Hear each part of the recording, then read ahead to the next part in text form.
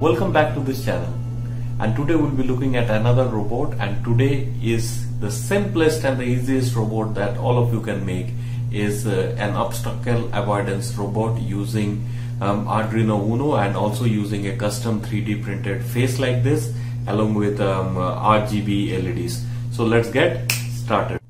So let's look in details the components of the robot. First of all, what I did was I used a metal chassis in red, and as you can see that this is metal, this is not acrylic, and this comes in handy because as you are trying out the robot, it will bump into the wall or it might fall down, and the build quality comes very well if you make it with the metal body. Then obviously you need the Arduino Uno with the motor driver shield. I'll be putting the description in the link below. You also need one SG90 servo because that is going to turn the neck of the robot. This one is 3D printed, so I have included the STL file which you can print and get it done. So this is for the neck of the robot. I also have some cool LED lights in 3 colors which I have put it here, and then obviously you need battery, jumper wire and wheels to match the chassis. In terms of motors, I am just using the normal boom motors which are available very freely, and then I have a metal ball caster wheel. Alright, now one thing to note that as a starter this robot performs really well, but this is not the perfect solution. I want all of you to understand that this is just a simple school level project, probably because in real life if you try to use an ultrasonic sensor, you will have a lot of blind spot. Example, if the ultrasonic sensor is reading at this point and there is movement and the object is also moving, and then this point comes here, so there is a lot of blind spots which gets created, and it is not a perfect solution when designing production grade robots for detecting obstacles. Probably in such a scenario you can use things like the LiDAR, which is 360 degree, and it works on lasers, as you can see. These are all laser guided. Alright, so but we will not be talking about the leaders, but we'll stick to the ultrasonic sensor because we're trying to make an easy robot. So now let's try to power it and try to see the functionality before we go to the trial run.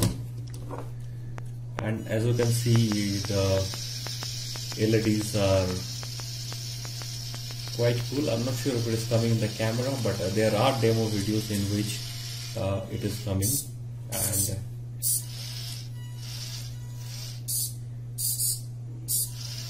so the mechanism is very simple. It will look left and right and find out which is the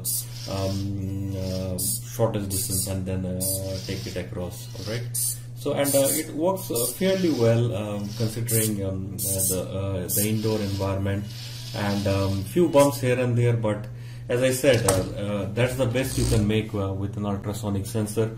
You can also consider giving here a switch kind of a sensor or a bumper switch, so that if there is actually a collision, then there is another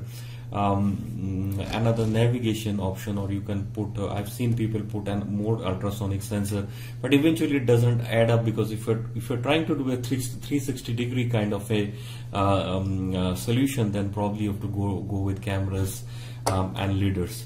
So I think that's about the body of it. I've given the code in the GitHub, and I've put the link as well, so I would request all of you to go and have a look, and let's go into the coding part.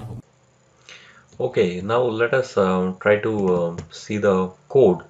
And in this code there are actually 2 components. The first one is for the obstacle detection. Okay, and that is the first thing, and the second is with the LED. Okay, Now let's talk on the LED part first. The library to use is first LED, so you need to go and import it, and it is there with the Arduino Studio, so you can go and download it.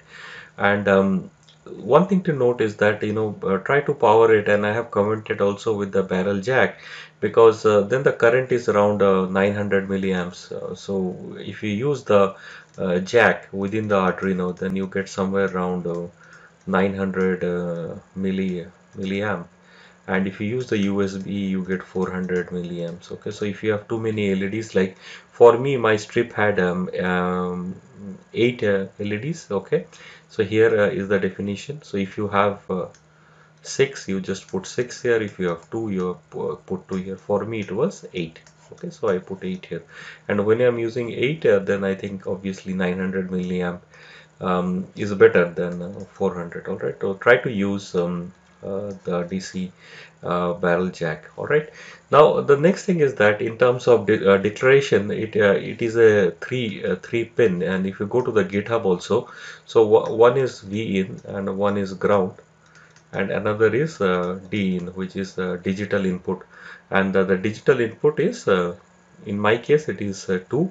uh, Bear in mind that certain LEDs have 4 pin also, with a clock pulse and a clock pin to do the synchronization, and I have just commented out in case it has another thing which is clock in your case, so you go and define that pin also.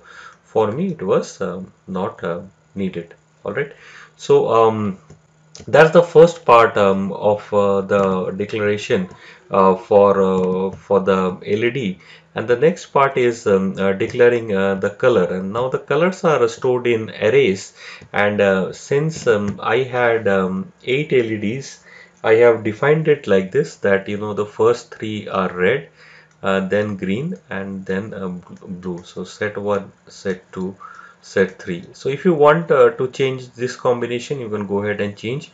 Example, here are 8 LEDs: 3, 4, 5, 6, 7, 8, and all of them has that IC, a tiny IC which you can see, which coordinates all this thing. Now this declaration here means that red, red, red, and then green, green, blue, blue, blue. Now it's up to you to change it.